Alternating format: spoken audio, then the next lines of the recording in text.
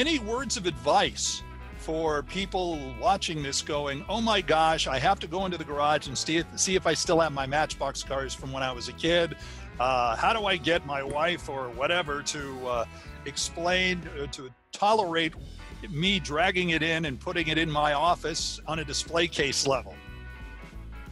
Well, oh boy, I tell you what, bring her over here. We'll walk through here and maybe she'll have a little bit of sympathy for you.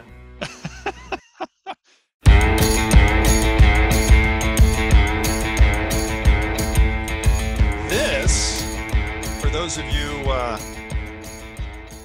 looking on our YouTube channel, by the way, this is an old beat up car, Matchbox car that I have put on the show before. Oh. When we had Steph on the show, if I'm not mistaken. Yes. Vauxhall Victor, number 45. That is that. And it's a Matchbox car. Now, this is something different. Now, Yes. it's all beaten up.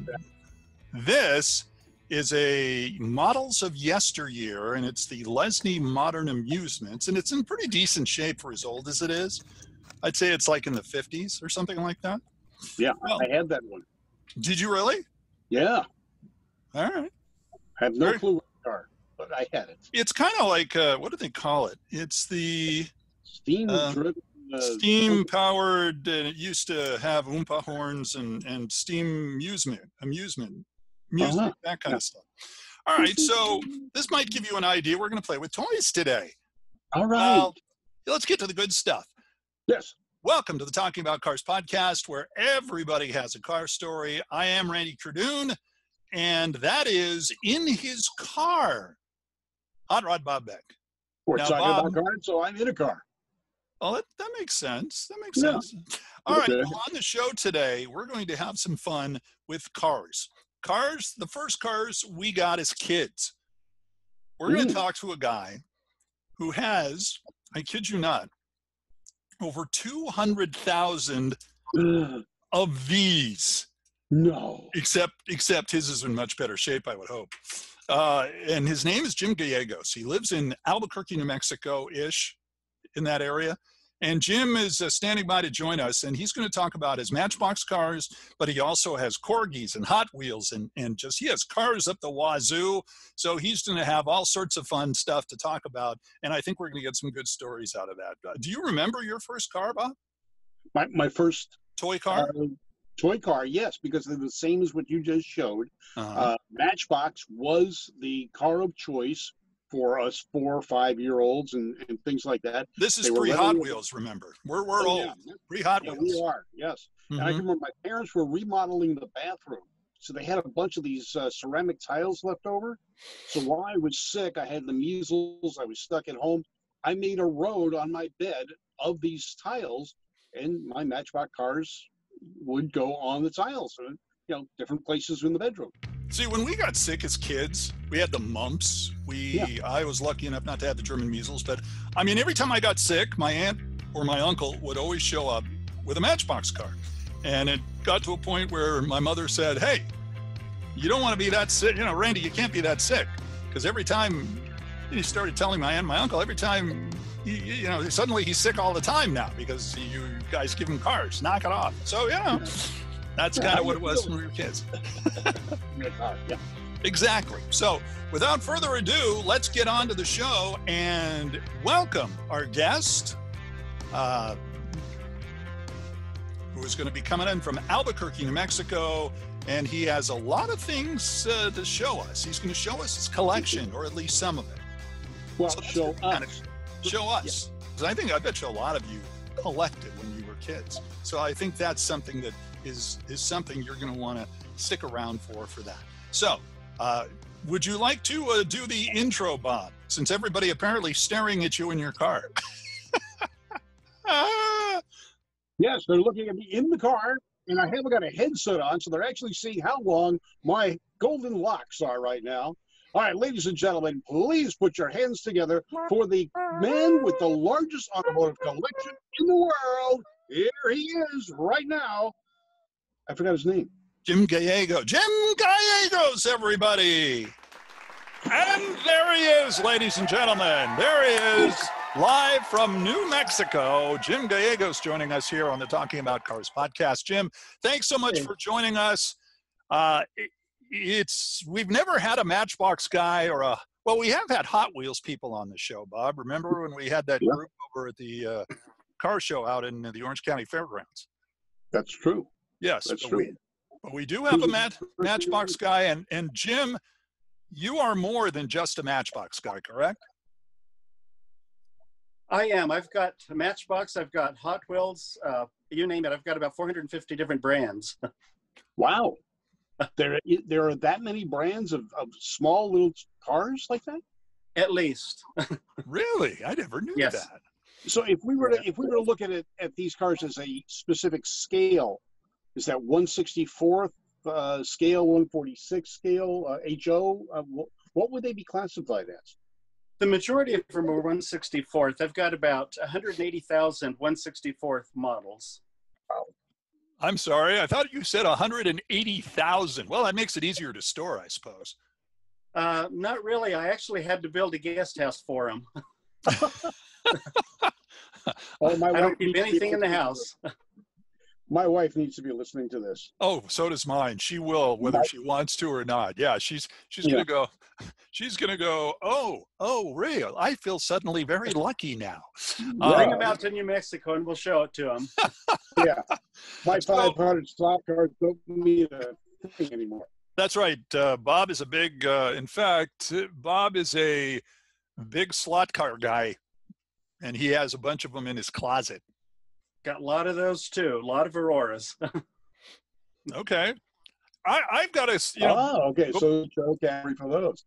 Before we started, Bob and I talked briefly, and we asked the magic question: what were our first cars that we remember growing up with? Now, this isn't something that you just started, Jim. How far back does this, well, let's just say, fixation with toy cars go? And do you remember the first time what was your first Matchbox car, or whatever car it was? What did it start? Well, I'm going to show it to you. Oh, he's got it. Readily available. Look at that. This one right here. Ah, the Ford GT. Ford GT number 41, and this one was mine as a kid. This is a white one with the 6 on it. Yeah. Yep. And that's the first one I remember. I probably had others before that because I started in 1964. Okay. I see. See, Jim, we were just discussing this, Bob and I pulled out probably what is close to, I don't remember exactly what the first one was, but I want to say it was one of 4 cars, all Matchbox. And this was probably one of them right here. All right. Beaten, the paint job is not the best. This is the Vauxhall that I picked up at the beginning of the show. Number 45 with gray wheels, the whole bit. It has been through the ringer. It had been played in backyards and through Matchbox cities and all sorts of other things in the backyard and on the bed and on this and on that. So it's been around with us a long time. But the fact that yours looks so pristine, what? How did that happen? Well, did you not? Now here's yours. Oh, there it is. I've actually got one of those too, but yes. That's your Vauxhall. That's it. That's what my Vauxhall looked like later with windows. Yes. The reason is when I was growing up, I would buy 2 of each. And my mother put one away and I played with the other ones. But being the youngest of 6 kids, I didn't play with them a lot. So I took really good care and I always kept them in the boxes. Okay. Smart. I tried to do the same thing, but the boxes ended up getting worn out from opening and closing them. And I think I maybe had 5 or 6 different Matchbox cars at that point in time. But where they are now, I have no idea. But I'm looking at your shop or your home right now, and the display cases are just amazing in itself. Well, I've got about 100 of vintage display cases going all the way back to some of the first ones.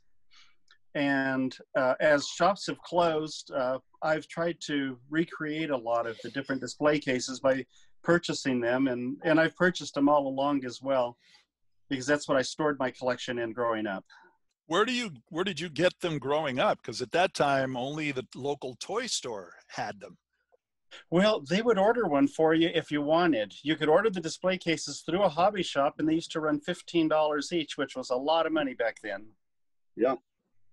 Things that my head is exploding. Things that if I only knew back then. Number one, get two at the same time. Number two, how you could order the display cases through the toy store. It never struck me as a kid. Never.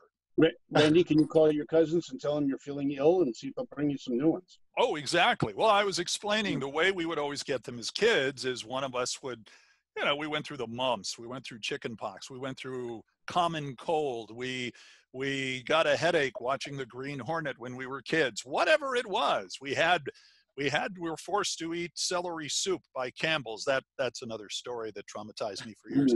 But whatever it was, Matchbox cars, in my case, would always make me feel better. It was like, hey, okay, well, I'm fine now, that kind of thing. And my aunt or my uncle at the time would always come by and say, hey, in fact, my first Matchbox car was at a store on La Brea in Los Angeles, right across the street from the old Firestone store, just south of Wilshire.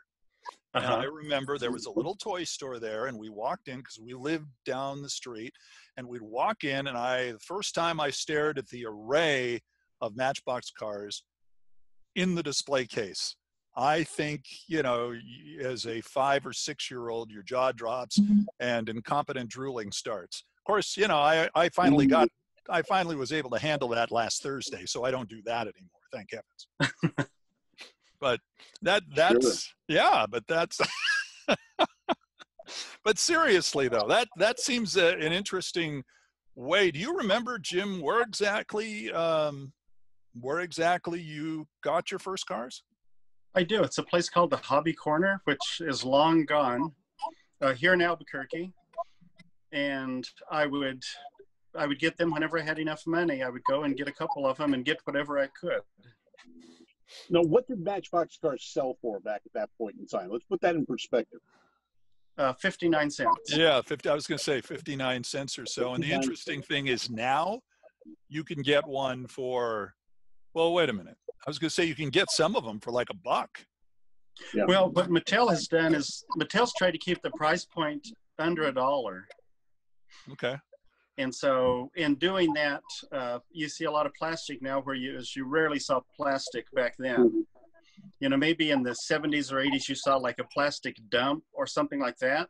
Yeah. Or a plastic container. But other than that, the ones that I know I grew up with, I don't really recall there being much any plastic. No, they were all die cast. Yeah. They were. The Harrow on the number 40 Fire farm tractor was the only one that was plastic that I could think of right off the bat.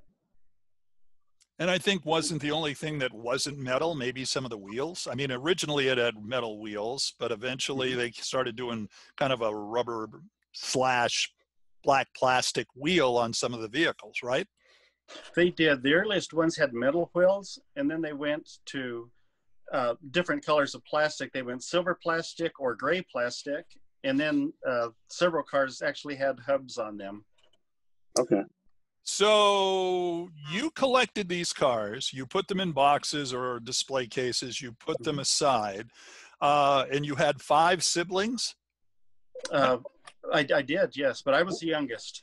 Were you the only one who was into that kind of stuff? Because siblings being siblings, they always try to get into your stuff.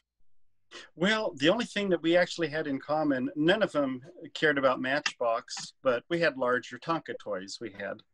Mm-hmm. And we would play with each other's, and I still have my Tonka toys. Tonka toys and the Matchbox. Okay. All right, so you got over 180,000 Matchbox cars alone. What does your total collection consist of? Well, the 180,000, that's 1/64th. My total collection of cars, of vehicles, is 205,000. Oh. In addition to that, additionally to that, we collect antique toys, and I've got about 125,000 antique toys. Uh-huh. And that's where the Tonka and stuff like that goes into. They don't go into my car numbers. Are you married? Yes.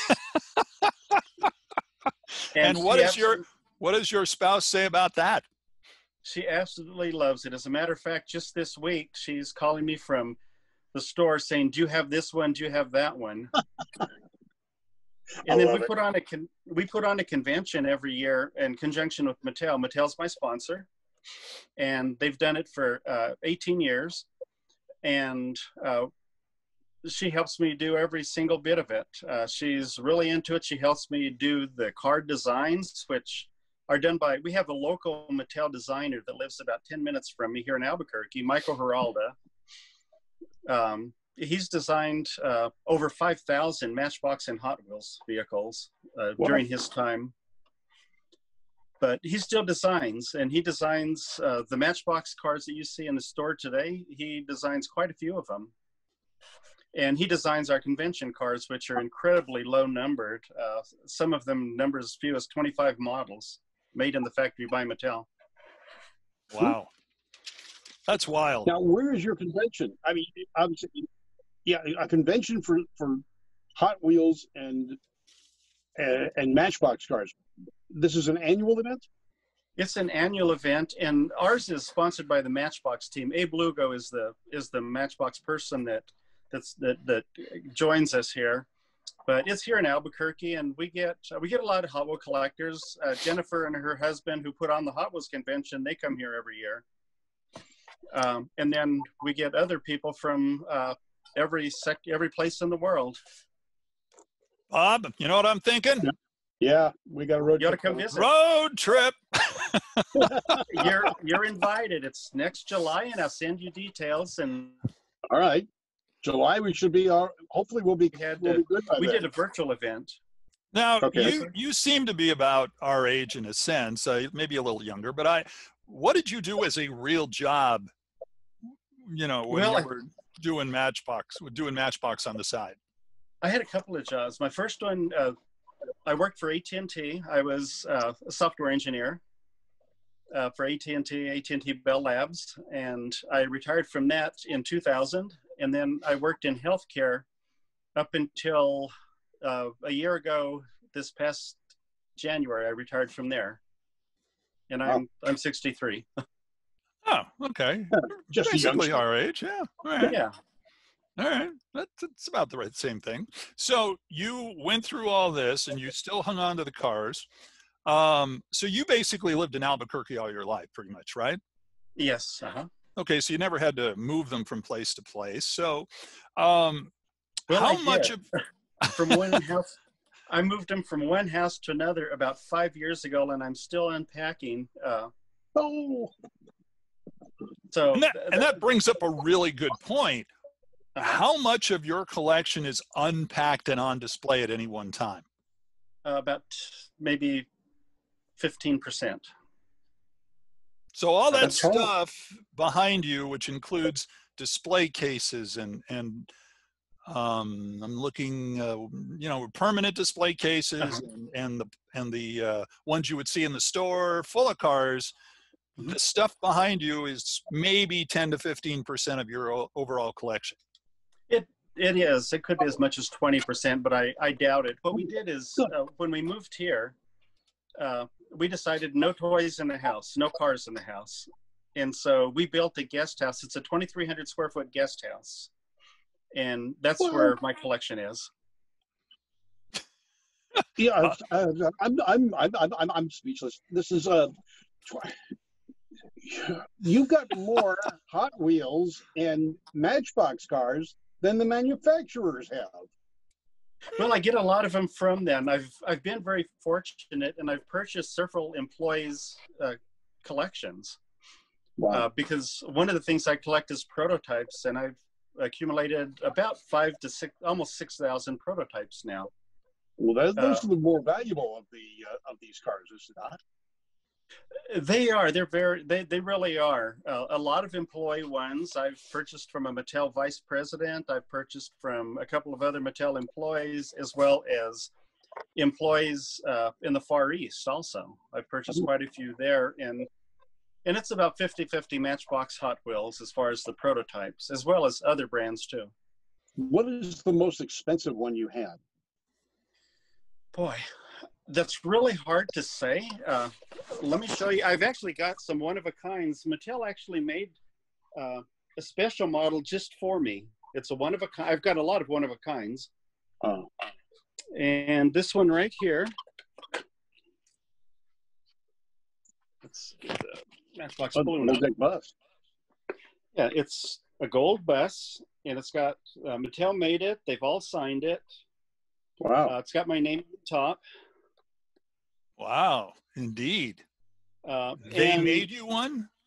They did. It's a one-of-a-kind. They call them an ambassador bus, is what it is. It's a double-decker London bus, basically, and but it's a king size, if I'm not mistaken, correct? No, it's 1/64. Oh, it is 1/64. Okay, so it's a regular Matchbox. 1/64, but I got that one, and then they gave me the prototype for it too. Oh. But I've got ones like that. I have this one right here, Jurassic Park, which is a one-of-a-kind.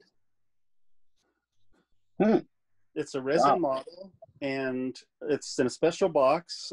It's signed by the designer inside it. So I have a lot of stuff like that.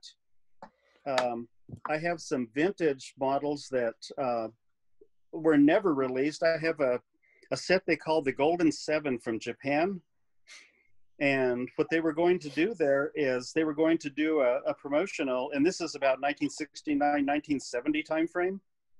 They never did it, but they had the mock-ups all together, and I was able to get that from a Japanese collector, and that set there is, I would say, priceless. I couldn't put a price on it. Wow. I would say maybe $15,000, $20,000 would probably start.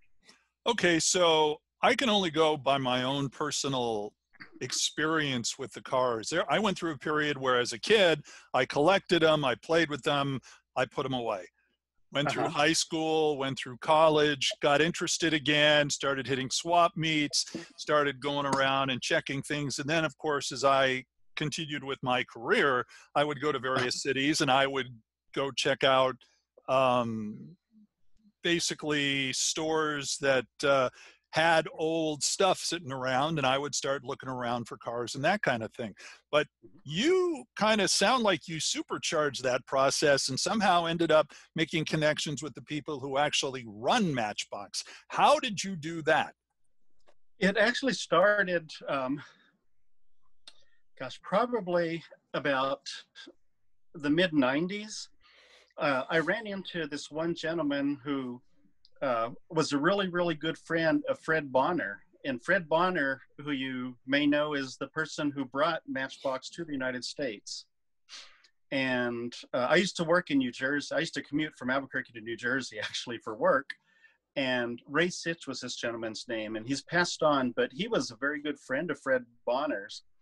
And so I would go and I'd visit him, spend days with him, weekends. And he's the one who kind of opened the door for that. As a matter of fact, one of my prized possessions that I have is I have the original, and I got from him, the original bankruptcy papers when Lesney went bankrupt. Oh, wow. And what he kept is he kept what he called the Fred Bonner workbooks or notebooks. Mm-hmm. And I have all the I have boxes of correspondence between Matchbox in England and different car museums when they were doing, maybe trying to get a yesteryear model made or a different model. I've got hundreds of original blueprints for models. And then through him, I was able to meet some of the people in New Jersey, Matchbox people, when it was owned by Tyco. When it came to Mattel, I was actually contacted by Mattel, and they wanted to come to our convention because we had just started our conventions and see what it was about. And so one of the designers, again, Michael Heralda, came to the convention one year just to see what it was about. And the next year, they sponsored it. They made us a special model. The director, Felix Host, came out here, John Coyne, all the old Matchbox people, Rio Asada, who still designs for Hot Wheels today. They came out here and they liked what they saw, and then they would at times ask for my assistance, like to get the color palettes for Matchbox. I sent them all the different model colors. As a matter of fact, it's in the design center in El Segundo right now. I donated one of every Matchbox model, just the model from 1953 to 2000. So hundreds and hundreds of models I donated to them. And if you go, if you've been to the design center? I have not yet, no. We need to go. We need to go. Yeah, if you look there, Larry, where you've heard of Larry's Garage. Yes. Larry Wood. Yes. Okay. Larry Wood's office used to be right in this one area. And what they've done is they made it into a conference room when he retired. And the conference room wall, I've worked with them, and it's all windows, but it's a display case. And that's where those models, most of those models are displayed. Right by what they call the Wall of Fame, they have a big chalkboard where they call it the Wall of Fame. People go and sign there. But it's right there in the design center. It's quite a display. You know, there are so many Matchbox cars from back in the day. They used to be 1 through 75, and that continued on until really kind of recently, and they would just kind of substitute in cars here and there. And at the time, I remember in college trying to find ones to fit into my collection because I managed to hang on to most of them. I would always say, well, I'm always looking for this one, or I'm always looking for that one. Do you have any that you're still looking for, or do you pretty much have every Matchbox car that, or at least some form of every Matchbox car that has been made over the years? Well, regular wheels, I have every model and every variation except for one. And which one is that? It's the number 4, the Triumph motorcycle with a sidecar in copper. They claim that it was made in copper, and I've seen 2 of them, although both of them have been proven to be fakes. But there's a picture of one that I've seen in an early catalog, and that's the only one I'm missing. Every casting, I have every casting. Hot Wheels, I have every casting of Hot Wheels, including the rear loader surfboard model. So I'm complete on that. That was what, on the Diora? No, that was on the Volkswagen. Oh, Volkswagen bus. Yeah. Oh, wow. Surfboards came out of the back, and then it wouldn't go well on the tracks, so they added the sides and put the surfboards in the side.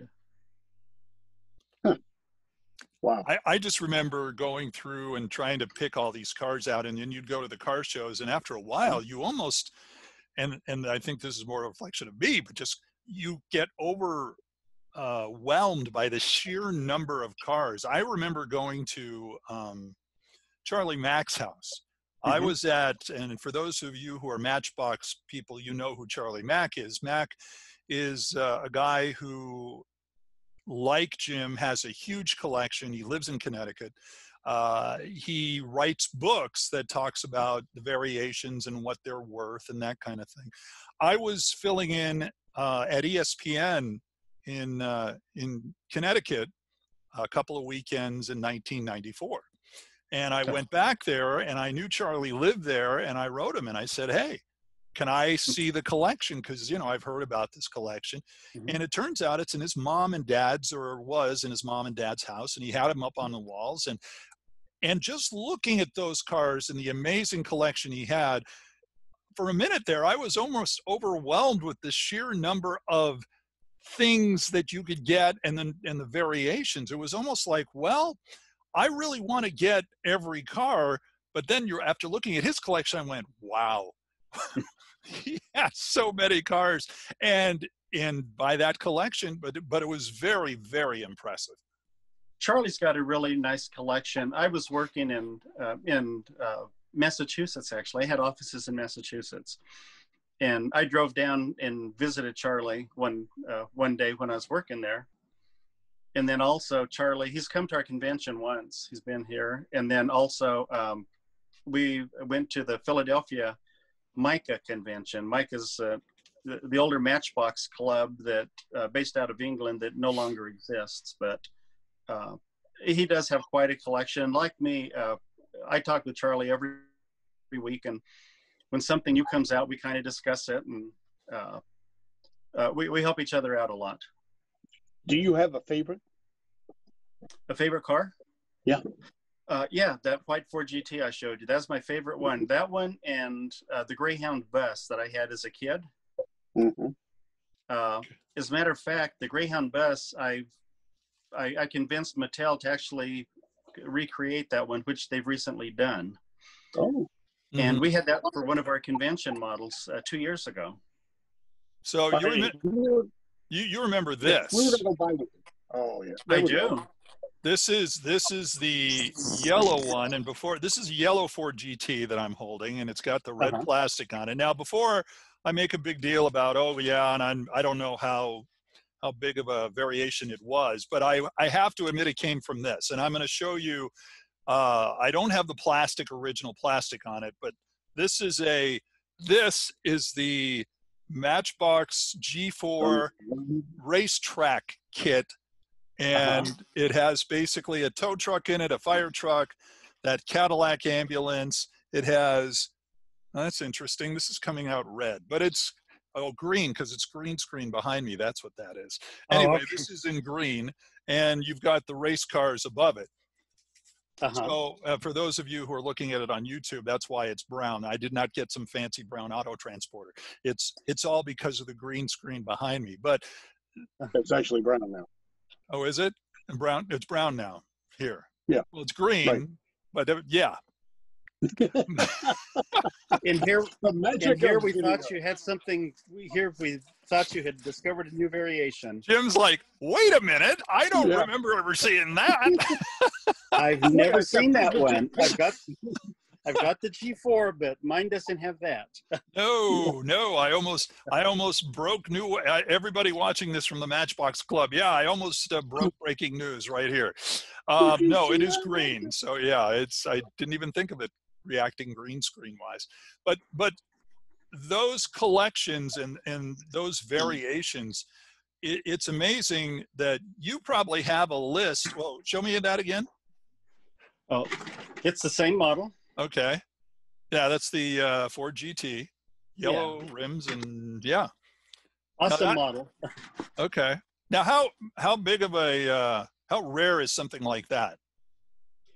It's not rare, but it's a lot harder to find. Any model that came only in a gift set like that is really hard to find. And it's the gift set that really is worth probably, it probably doubles at least the value of the models. Because a lot of the models in there aren't really rare. However, there's that one, and then the red model, and the Orange Lotus came in there too, and those are a lot tougher to find. All right, if Randy was to have this kit valued, where would you estimate the value to be? I would say probably about $400. Randy, tell Marta this is not just a whimsical hobby. Yeah, but I don't have the plastic on it. Would the plastic mean anything? It does. It does, but I think people are so good at doing things like that now that they could probably put that plastic on there, and it would be really hard to tell, other than it wouldn't be fragile, that it's not original. Yeah. People are really good, at doing stuff like that, and there's a lot of. I have a ton of gift sets that I've purchased even because even if the plastic isn't perfect. My earliest gift set that I have is from the 50s, and it's got a tear in the top, but I would never trade it for anything because I've never seen another one. So. We're talking about Matchbox cars here. What are other sets that you have? I mean, do you collect corgis? Do you collect Tootsie Toys? Do you collect what else did you really like and thought was really cool to collect? Well, most of back then it was Matchbox, Dinky, and Hot Wheels. Those were probably the three that I collected the most. Although I do have other ones that I've since collected. I have a guy that comes to our convention from Japan each year, and he's helped me fill out a collection, that I've been, trying to get. Fun Ho. Have you ever heard of Fun Ho? No, but it sounds like No. fun. No, I don't. Fun. Fun. PHUN or FUN? Oh.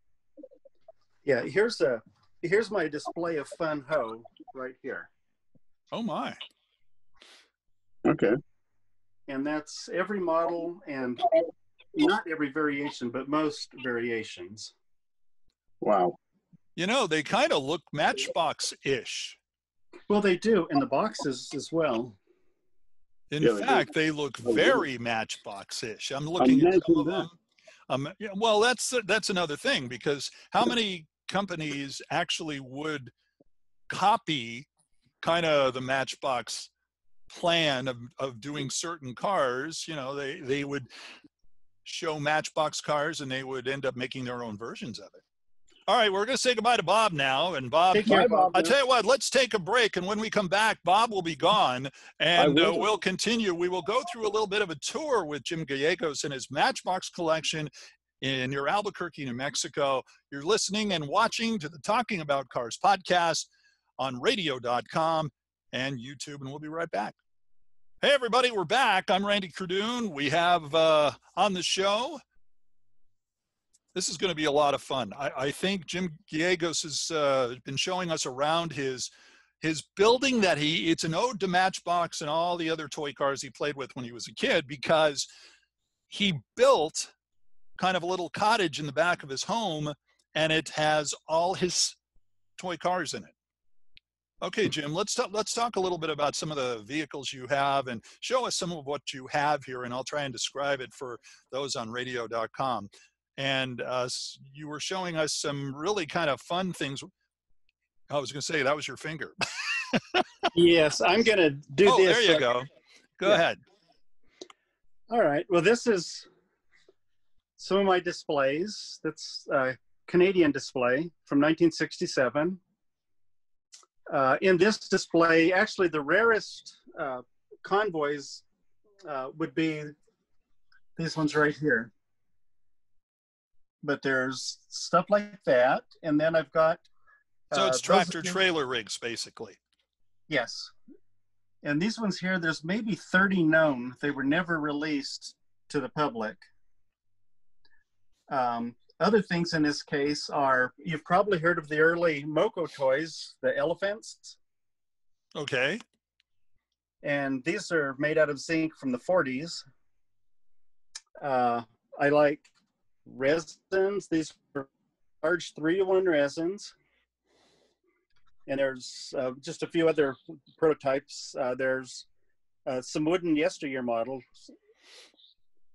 Of course, there's... Explain wooden yesteryear models. Yesteryear models, for the Matchbox people out there, they were basically the cars from the turn of the century in the 1900s, and I'm talking 1800s to 1900s, wooden ones. So you actually had the ability to get the original models from Matchbox. Right. These are the original ones that they used as a model to make the models that they released. They did wooden models. They would make larger models here. Okay. In this one, they made a bait press. These are early things. There's coronation coaches. These are the small ones. One of the most famous models that Matchbox ever made was the coronation coach, and here's some of those. And these are over 1 foot long. And they did these to celebrate the coronation. King Edward, who passed away during the time that these were made, was actually removed from the coronation coaches early on, so there's not very many with both the king and the queen figure in them. But they made, I've got chrome ones, I have silver painted, gold plated, or gold, they're not gold plated, but they're gold colored, metallic-y, and then just regular ones. Other things they made even before these are these up here. And I don't know if you could see those very well, but they made cement mixers, and they made tractors, it looks like, some of the stuff they have there. Gift sets. I've got all kinds of gift sets. And some of these are Japanese ones, Korean ones. I've got the earliest one I have is this one right here. It's a German gift set from the 50s. Let's see if I could bring it over here and show you it. But I've never seen another one in all my years of collecting. He's opening up a gift set, and it shows cars from the 50s and 60s. These are all from the 50s. And when this one was made, Matchbox had not even gone through the first 75 models in creating them yet. So if you look on the back, it actually has a number 76, and it's listing the Cadillac as number 76, which later on went to be number 27. But that's the gifts that I was telling you about earlier. I have to say this, you know, one of the things I did as a kid, which just shows you when you don't know things, you do silly stuff, is Matchbox came up with a case, a carrying case that was made with plastic on the inside. And I don't mean plastic trays, but plastic to kind of showcase what was inside. And then you'd clip it with a snap. And then little Randy from elementary school came up with this wacky idea of, oh, this is great. I should put the picture of the Matchbox car in the slot. That way I'll always know where to put it. So then I started carving up all the boxes. That was actually pretty popular. Yeah, well, I bet you people did that. But of course, later when you realize, no, you shouldn't have done that, because the Matchbox car, assuming it's in somewhat decent shape with the box, is sort of worth more than it is without the box. I'm curious, what do you tell people when it comes to collecting Matchbox cars? Because I know that when it comes to collecting classic cars, people have told us, collect what you like, and don't worry about the rest of it. Don't worry about how much it's going to be. Just collect what you like, because that way you'll enjoy it more. You can't totally compare it to collecting a real car, but is that what you kind of tell people when it comes to collecting nowadays? It is, because I think in today's world, it would be impossible to complete a collection, just about. It would cost you a fortune. So I tell people, you know, collect what you like, and if you see something you like better, you know, trade it off. Trade it off, or go to a convention and maybe they have a swap meet there and sell, or something like that. Okay. So what I'm showing here, these are prototype Hot Wheels or employee models. Everyone's probably seen the Hot Wheels set, the Hard Rock Cafe, shown in the middle there. Right. Okay, this is the resin. The ones on the bottom are actually the resin prototypes, or the top, I'm sorry, are the resin prototypes for it. And those were designed by Michael Heralda. And then other stuff that's in there. This one is signed by Elliot Handler, the white Camaro set, and those are numbered. But most of these are just employee models and pre-production ones here. Other stuff that I collect is, well, of course, convoys, early displays with, this one has yesteryear boxes, the first 9 yesteryear boxes. Wow. And then almost every place you look, you'll see prototypes of some kind. There's some Hot Wheels, some heavyweights. Hot Wheels Japanese display majorette. Japanese display, and Tomica Japanese display. Do you have kids, by the way? I have one son that lives there in California, down in Orange County. Now, is he into Matchbox cars or other cars, Hot Wheels at all? He is into Matchbox cars, and he collects Mercedes, because he actually buys and sells classic Mercedes cars. Oh, real cars. Real cars too. Yep. Awesome. Did you ever get into collecting real cars? You know, I had one car that I really enjoyed, and I kept it for about 25 years, and I sold it in 2000. It was, I had a Trans Am with this crazy big engine. I had an all aluminum 540 cubic inch blower motor in it. And what year Trans Am, do you remember? It was a 75. And I sold it with 17,000 miles in 2000. It's 25 years old. But that's really the only one that I had. Now, some of the Matchbox cars you see actually are my cars. The Tacoma pickup, I'm the one who recommended that one. And they built it on my car. The Range Rover, the blue Range Rover Sport, that's my wife's car. They used the color and everything for that one. The Mercedes, the ML 500, that's my car. They did that one. Now I just have just regular cars, nothing fancy. This is prototypes. Everything in here is a pre-production. And there's actually one really desirable one more than any others, and it's that one right there, the old Red Line school bus. And it's one of, I think Bruce Pascoe, we were talking, and I think there's like maybe 3 or 4 of these in existence. And you can tell it has a different casting on it, and it doesn't say heavyweights like the normal ones would. Right.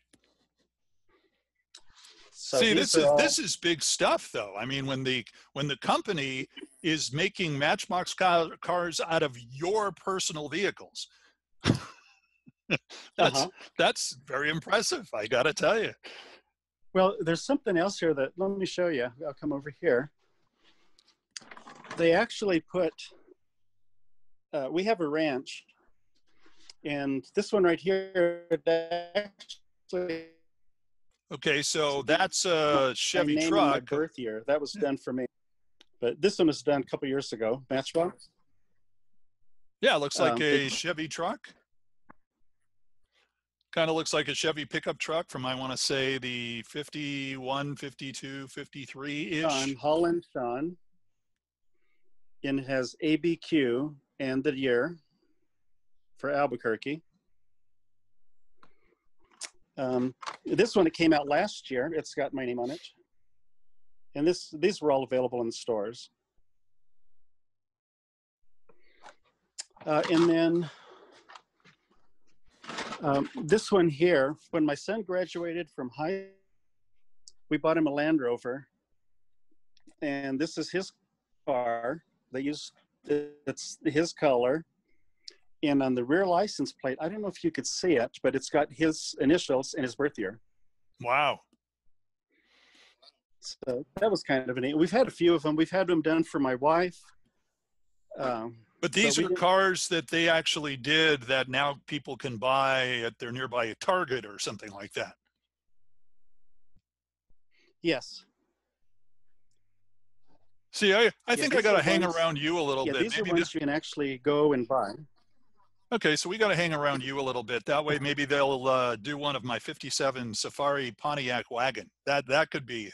Nobody's making that. Hot Wheels is not making that car. I'll tell you that much. That's a really, wagons are really in. My son's got a Mercedes wagon, and they're really, really, hot commodity now. That would be a car that would be cool to have on Matchbox. I've always been a Matchbox. That would be a really cool one. Yeah, wouldn't it? Well, thank you so much for taking the time to show us some of your stuff and talk a little bit about Matchbox cars and also some of the other vehicles you have. Any words of advice for people watching this going, oh my gosh, I have to go into the garage and see if I still have my Matchbox cars from when I was a kid. How do I get my wife or whatever to explain, to tolerate me dragging it in and putting it in my office on a display case level? Well, oh boy, I tell you what, bring her over here. We'll walk through here and maybe she'll have a little bit of sympathy for you. Well, and then you have to bring her to Albuquerque in July to our convention. I think we'll have to. Yeah. That's a standing invitation, and we accept. Jim, thanks so much for your time, and thanks so much for showing us your collections and all that. It's quite an amazing ride. Well, it's fun. I just totally enjoy doing it, and I appreciate you sharing this with others, because that's what collecting is all about, is sharing. It's more important than anything else. Absolutely. Stay with us a second. Don't forget to, folks, remember to like and subscribe and share this podcast to everybody on radio.com, knx1070.com, the radio.com app. You can listen on Alexa. You could listen as well on some of the other spots out there like Apple Podcasts. Watch our video podcasts on our Two Tired Guys Productions channel on YouTube. Follow us on social media if you'd like to support us for doing some of the things you don't see anywhere else. Get your name on our credits. Don't forget, become a Two Tired Guys patron on patreon.com. Until next time, I'm Randy Cardoon. You saw Hot Rod Bob. That's Jim. And we've all had some fun talking about cars. We'll see you next time, everybody. Talk to you soon.